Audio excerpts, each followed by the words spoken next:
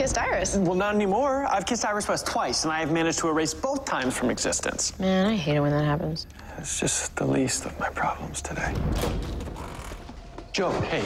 Hey, man, can we talk for a second? Yeah, I just gotta drop this off for Singh. Oh, Captain Singh's back. That's just terrific. Yeah, why? Did he go somewhere? No, maybe, I don't know. Is that Kyle cutting off all the oxygen in your brain?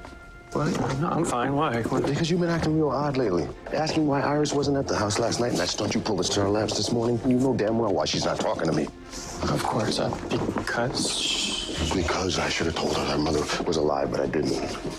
Yeah, but she forgave you for that. One would think that she would have. I don't know if she ever will or not, but you sticking your nose into it isn't helping, Bear. Good intentions and all. Okay. We found another husk this morning. Husk?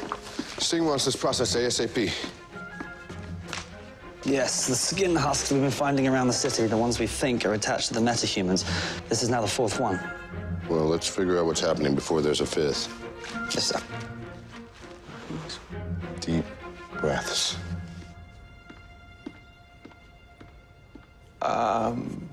Hello? Yes. Hello, Mr. Allen. I can still see you're there. And no, I don't want your help. Thank you.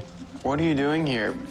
Julian Albert, metahuman CSI specialist? I did tell you the metahuman conference was only for 2 days. Okay, but this is... Still our lab, unfortunately.